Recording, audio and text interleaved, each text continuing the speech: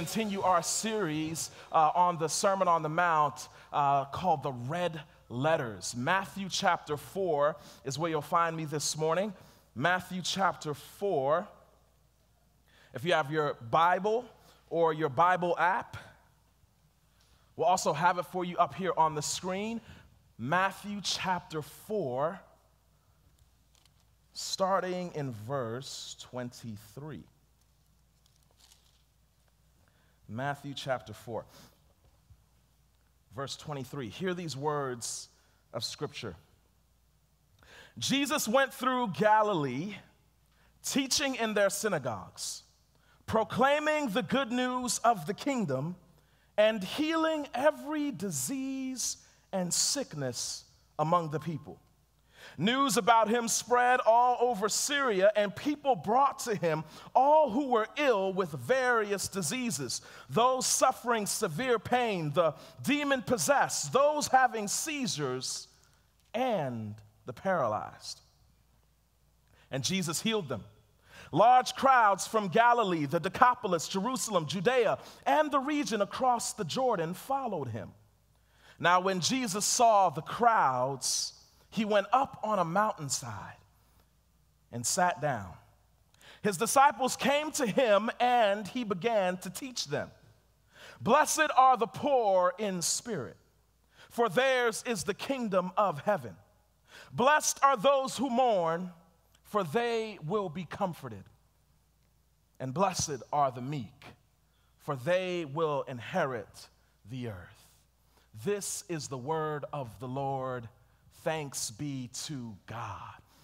In 1784, a brilliant political leader, scientist, and inventor, one who would go on to have dozens and dozens of inventions and discoveries credited to his name, electricity being one of them, began to have trouble with his vision.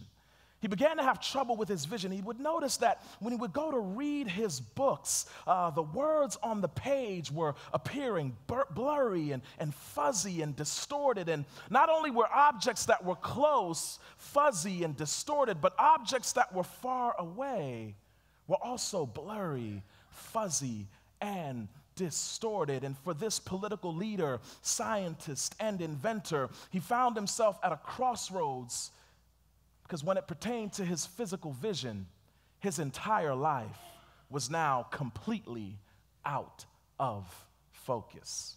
But it was then that Benjamin Franklin came up with possibly one of his best inventions yet, the bifocal glasses. And when an individual put on a pair of Benjamin Franklin's bifocal glasses, things that were once blurry, things that were once fuzzy, now came back into focus with stunning sharpness and clarity. For Benjamin Franklin and for those who put on a pair of his bifocal lenses, life went from out of focus to now being suddenly back into focus.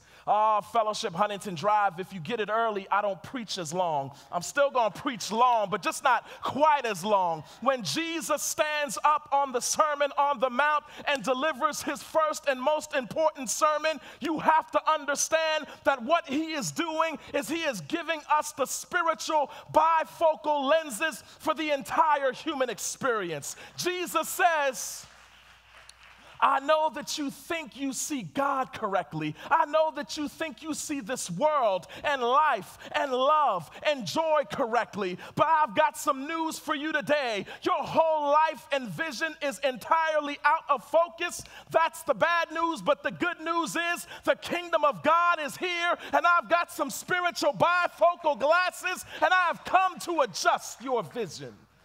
Look at somebody and say, let Jesus adjust your vision, boo. Find somebody else. Say, let Jesus adjust your vision, boo. Jesus looks out at his disciples, and he looks out at the crowd, and he says to the crowd and to the disciples, and those of us gathered in this room this morning, Jesus says, I know you think you see life correctly, but your vision is out of focus. I know you think you see forgiveness and justice correctly, but allow me to adjust your vision. Your vision is out of focus. I know you think you see marriage and love correctly, but can I adjust your vision because it is entirely out of focus. So Jesus gives us some instructions on how to live in this world. But before Jesus gives us instructions on how to live in this world, the first thing that Jesus does is he equips us to see this world correctly, to see this world the same way that God sees the world. Pastor Barbara Brown Taylor, I love it. She says it this way. She says, there are a great many people outside of the church who need saving, and a great many people inside the church who need saving. And the primary thing that people inside the church need saving from is this notion that we see the world the same way that God sees it. We don't.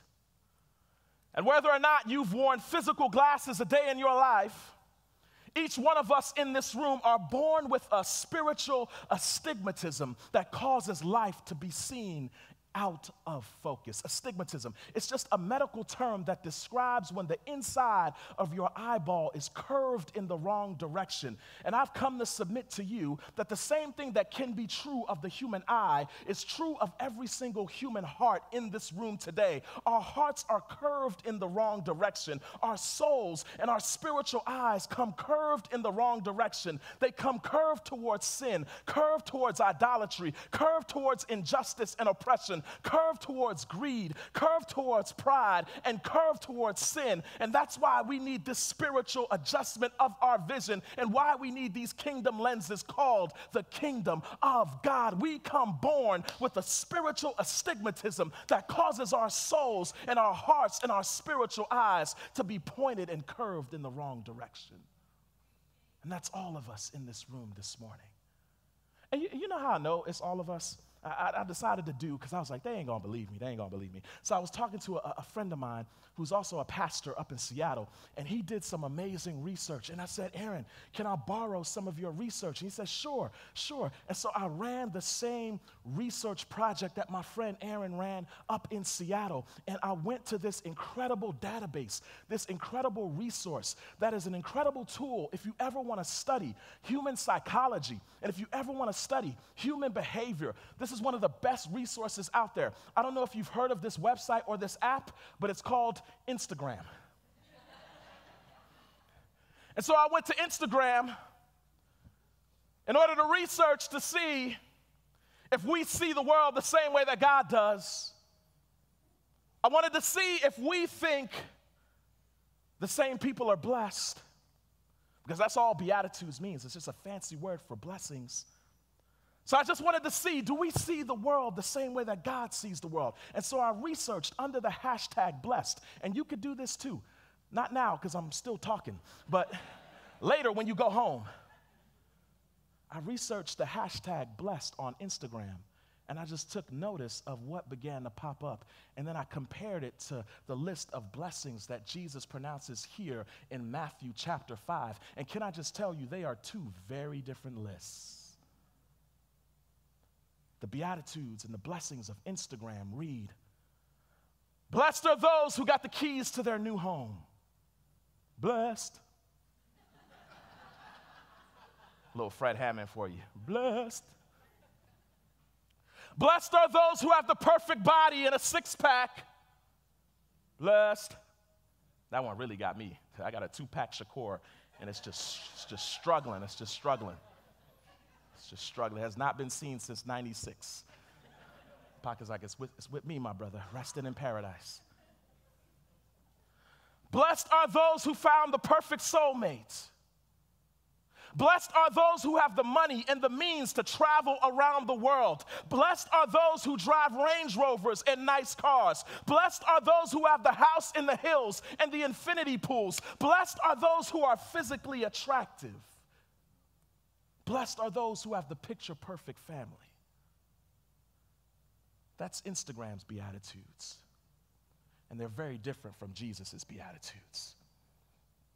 The way we see the world is very different than the way God sees it.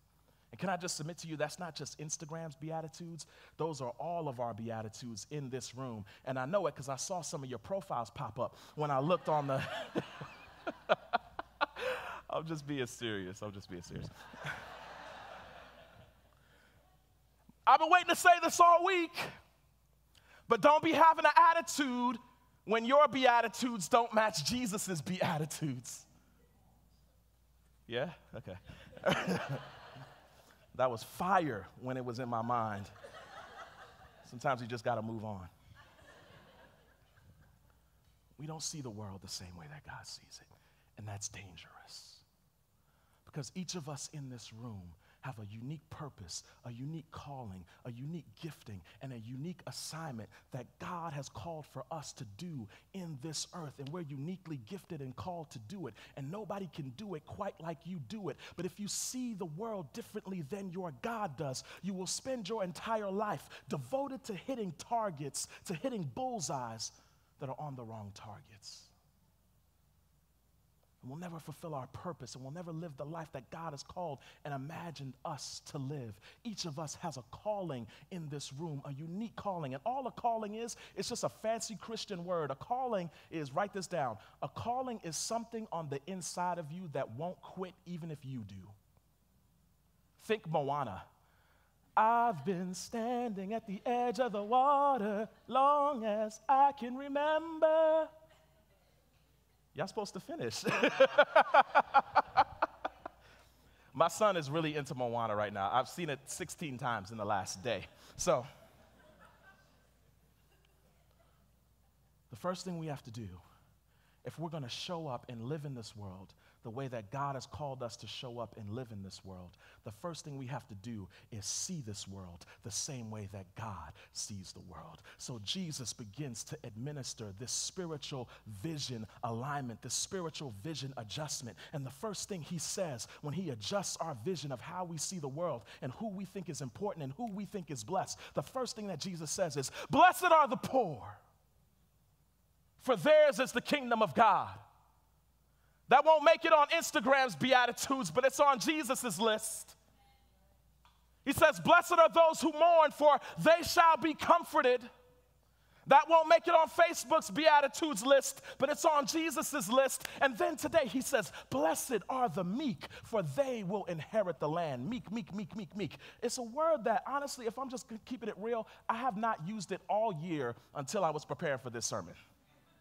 Like, it's kind of like almost like a useless word. Like, we don't think about the word meek. If I'm honest, the first thing I think of when I hear the word meek is I think of the rapper Meek Mills, you know?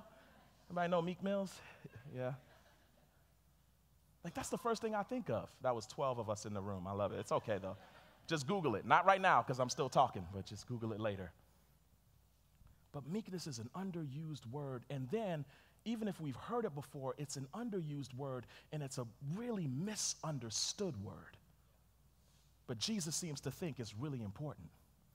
Jesus seems to think it's really important. Like, there are so many words and so many things that Jesus could have brought up in the introduction to this sermon, but he uses meekness. So if Jesus thinks it's this important, we need to understand what it means. And before we understand what meekness is, we first need to take a pit stop and understand what meekness is not. Meekness is not a personality trait. Meekness is not a personality trait. Write that one down. Meekness is not a personality trait. For some of us in this room, you might be thinking, I'm too chic to be meek. I'm too fierce to be meek. Meekness, that don't even sound like me. I'm too much of a man to be meek. Oh, but that's not true, because meekness is not a personality trait that you either have or don't have, like extroversion and introversion.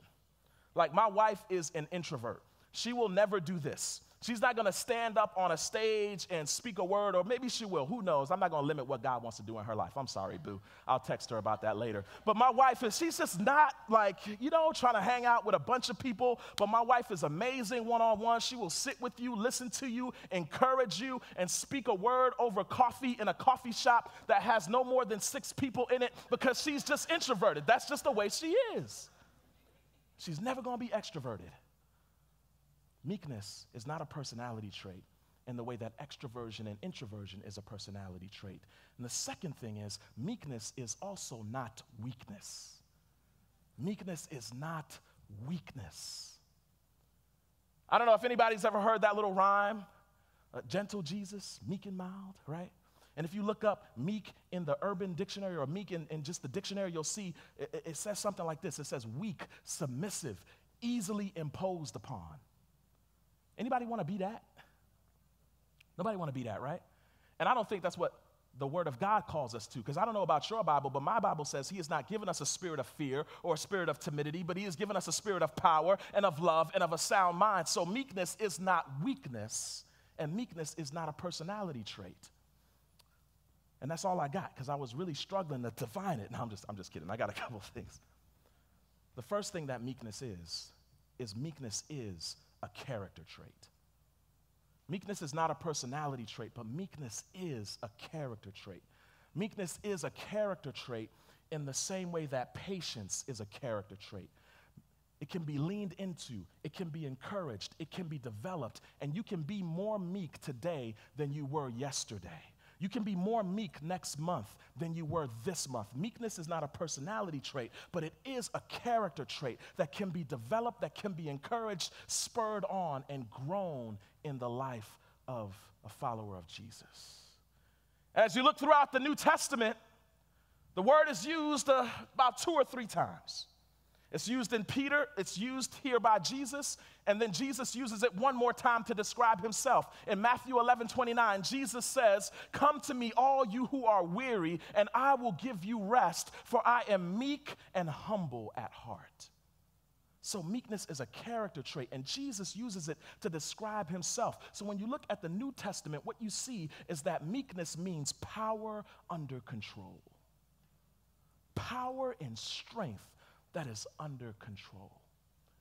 Meekness is this power and strength that is under control. It's power that uses its power and strength to bless and not to curse. It's power that uses its power and strength to protect and not harm. It's power that uses its power and strength to bring peace and not to make war. It's this power and strength that uses that power and strength to protect those that are vulnerable.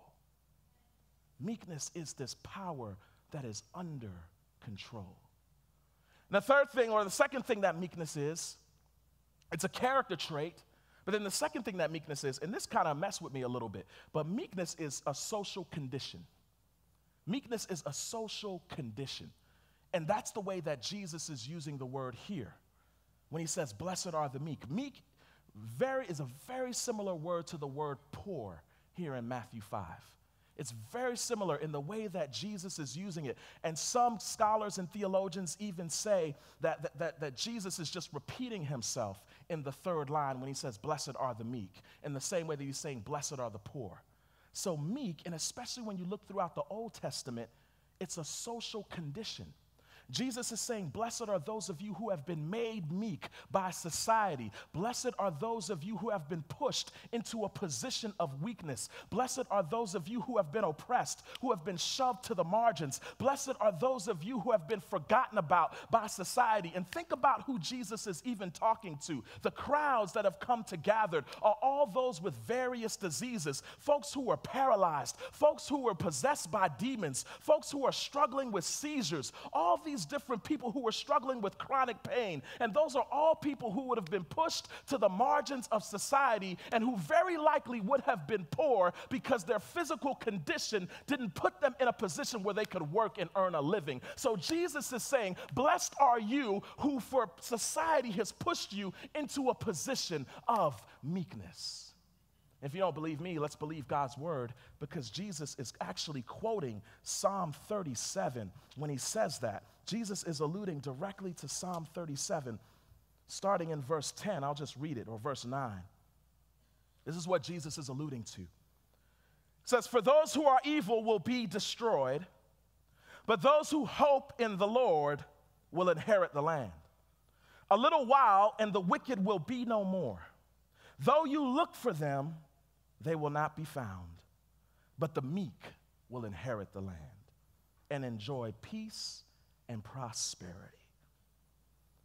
So Jesus is saying, "Blessed are those of you who suffer injustice and who are pushed to the margins, because God is on your side."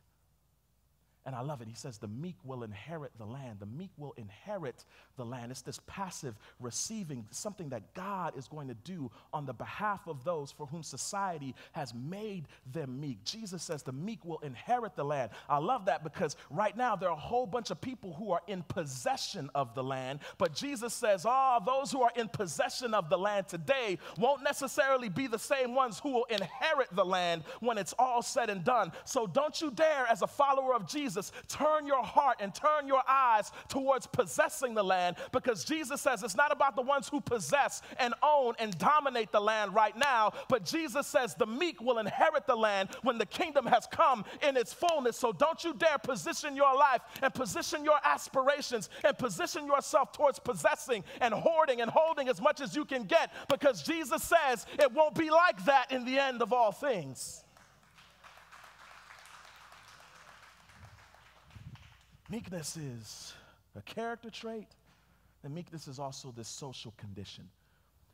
So when you look at the full range of the biblical narrative, here's what I think meekness is saying. Here's what I think Jesus is saying. And this is the Mark Chase interpretation, so just roll with me on this one. But it's almost as if Jesus is saying, blessed are the meek, for they will inherit the land.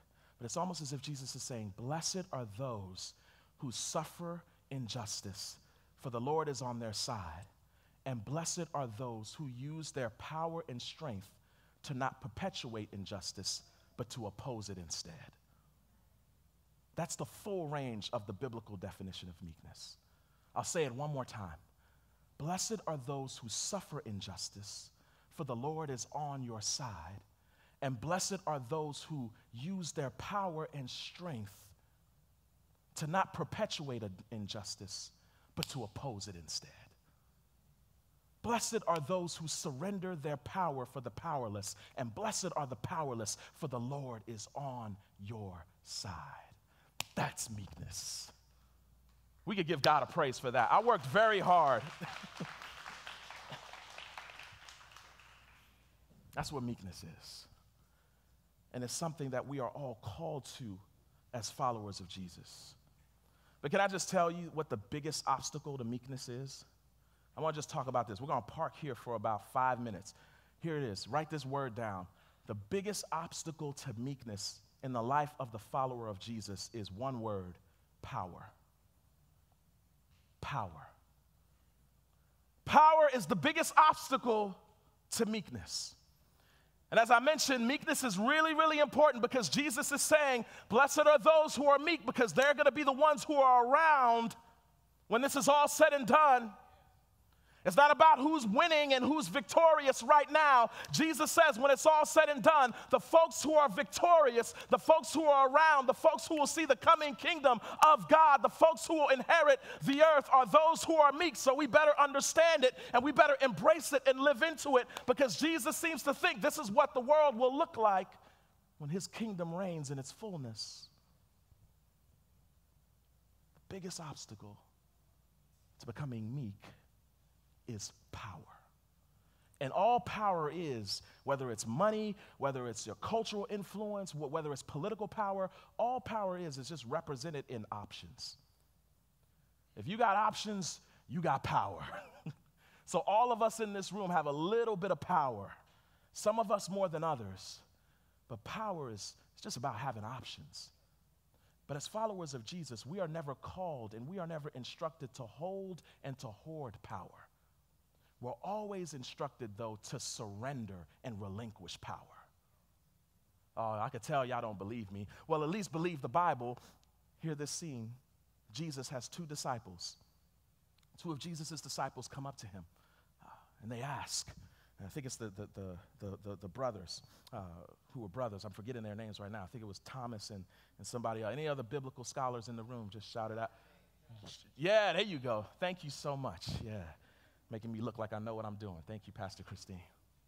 But they come to Jesus, and they say, Jesus, which one of us will sit at your right hand and at your left hand? In other words, Jesus, which one of us is going to be the most powerful? Which one of us is going to have the most pull? Which one of us is going to have the most authority? Which one of us is going to have the most influence? And Jesus says, it's not about who's sitting at my right hand or who's sitting at my left hand. You should not grasp for power. It's not about sitting at my right or sitting at my left. It's not about having authority, influence, and power, but it's about service. And he says, you need to run away from that power.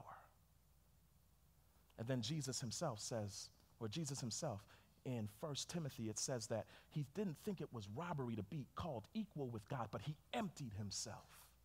He relinquished his power when he came in the flesh.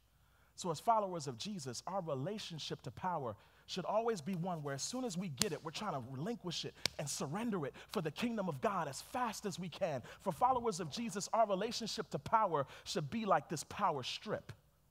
Our relationship to power should be like this power strip. As soon as power comes into this thing, it relinquishes it and gives it away. As soon as power comes into this thing, it surrenders it and it gives it away. And as it gives away power, it blesses every single thing that it comes in contact with. As followers of Jesus, our relationship to power should be one in which when we get power, we don't hoard it and try to hold on to it, but we relinquish it and surrender it and give it away as generously and as quickly as possible because it'll bless others and build up the kingdom of God. Our relationship to power should be like this power strip. And can I just tell you, these things got a long shelf life. I know I got some extension cords that I've used that have been around since the 80s. Anybody know what I'm talking about? Don't raise your hand, just blink. Yeah, thank you. It might be time to change it. These got a long life. But for some of us, as followers of Jesus, the temptation, because of the American dream, what the temptation is instead of being a power strip, we become more like a battery. And when power comes into our hands, when we get some money, when we get some influence, when we get that promotion, when we get some authority, it's like we just want to hoard it and we just want to store it up. And as soon as we get some power, the next thing we want is what?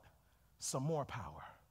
But can I just tell you that as a follower of Jesus, we are never called to hoard and to store up power. And anything and anyone who begins to store up power, as soon as we begin and as soon as we start to do that, we are on our way to death. This battery doesn't have a shelf life that's very, very long. In a few months, this thing is going to be done. And as soon as we begin to hold and hoard onto power, we become like a battery and not like a power strip. And batteries have a very short shelf life and are destined for death.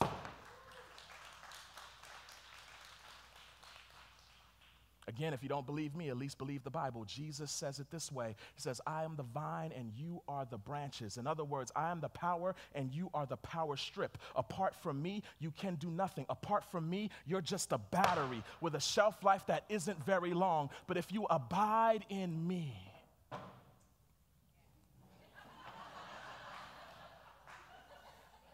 that just rolled all the way to, the Lord is talking to you, Brother Romaine. I just rolled all the way.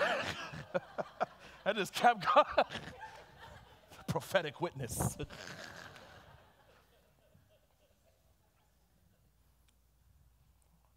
The biggest enemy to power, or the biggest enemy to meekness, is power. Where in your life are the places where, if you're honest, you're either hoarding and holding on to as much power as you can, or you're grasping and reaching for as much power as you can? For some of us, it's our money, and it's our bank account. If I could just get some more money.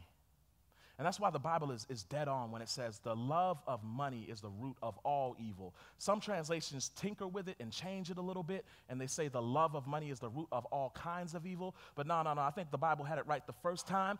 It's the love of money is the root of all evil, because all money is, all it does is it represents power. The love of power, the lust for power is where evil comes from. The lust for power is where sexism comes from. The lust for power is where racism comes from. The lust for power is where classism comes from. The lust for power is where every single ism in this world originates.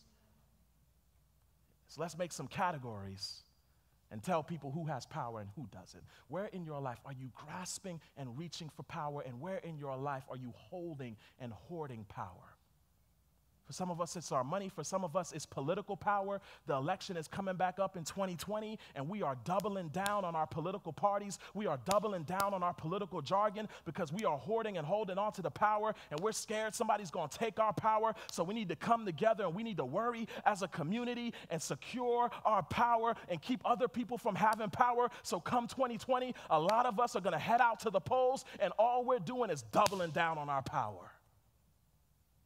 Amen, lights. That was a tight one. That was a tight one. It's tight because I tried it on myself before I came here, and it was tight in the car.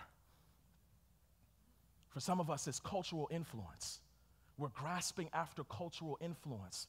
And for some of us, we're spending more time trying to build up our followers on Instagram and Facebook than we are being built up as a follower of Jesus and spending our time with our face in his book.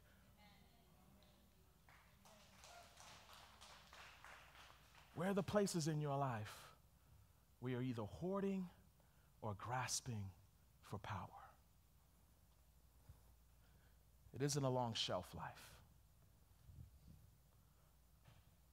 When you possess, you only possess for this moment. You don't possess for eternity. It isn't a long shelf life.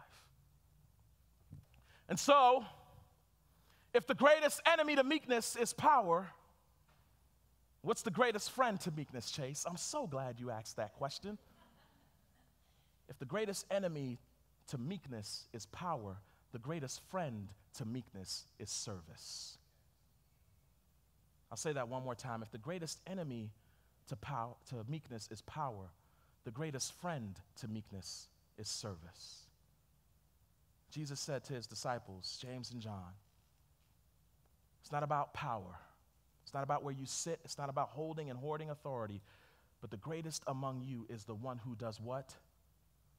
Serves. The greatest among you is the one who serves. And Jesus Christ said it this way.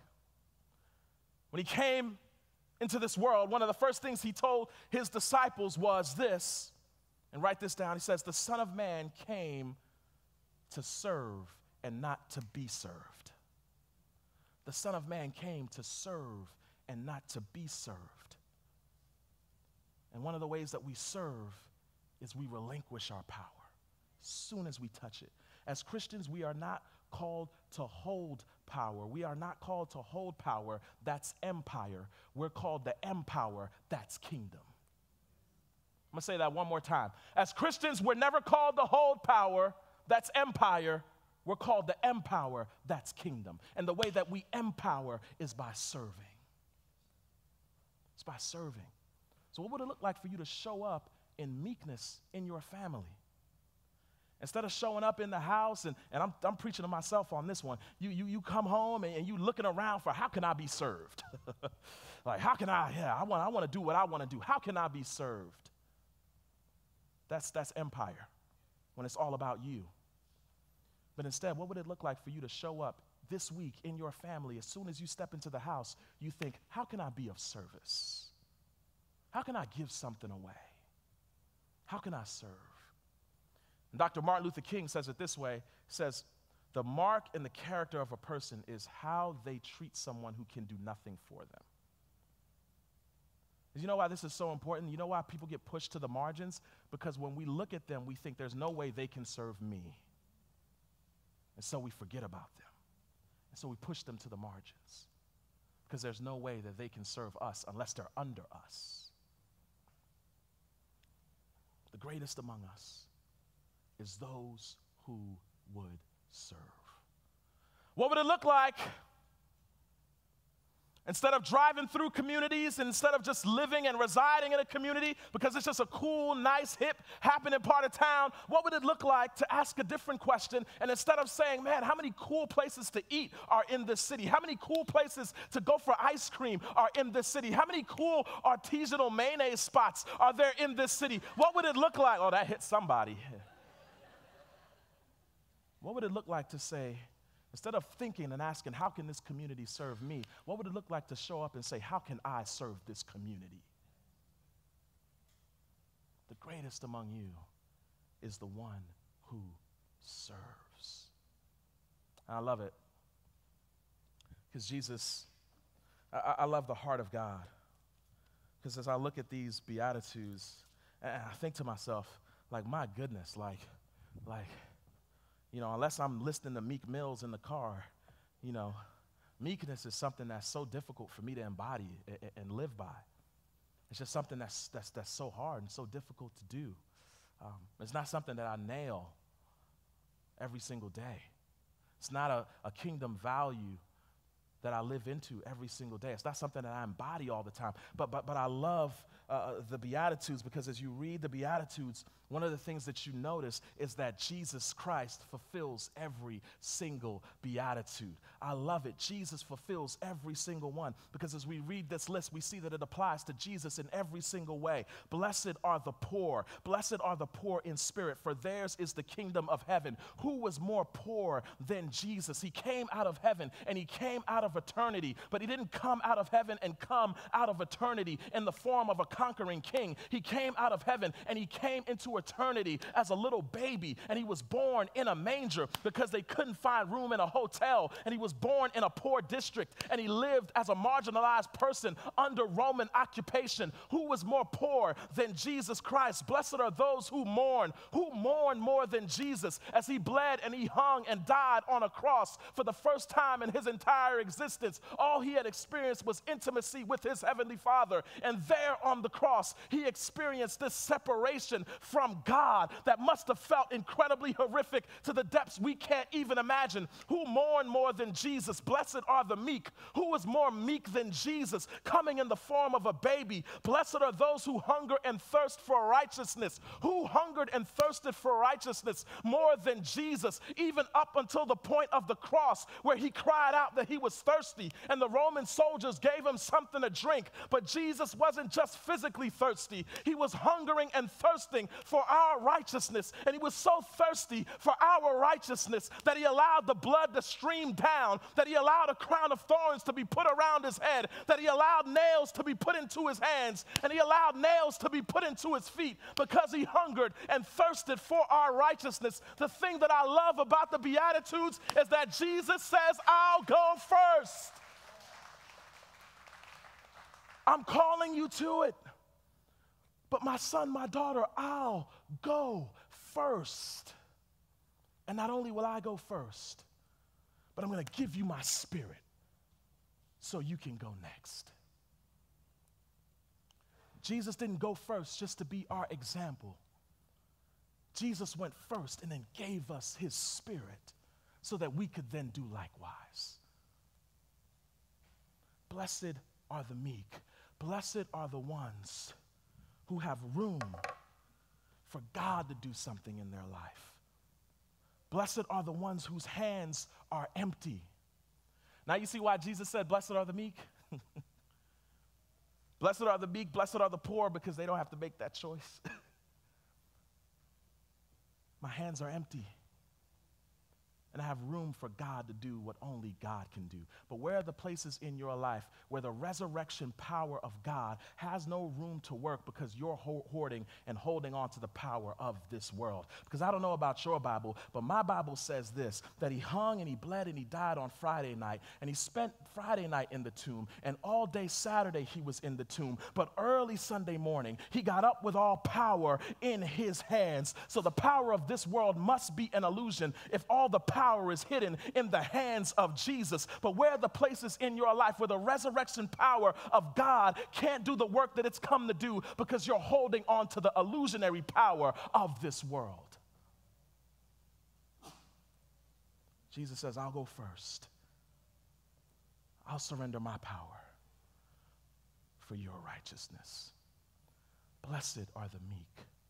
Blessed are the ones who have room and create room for God to do what only God can do, for his glory. In Jesus' name, amen.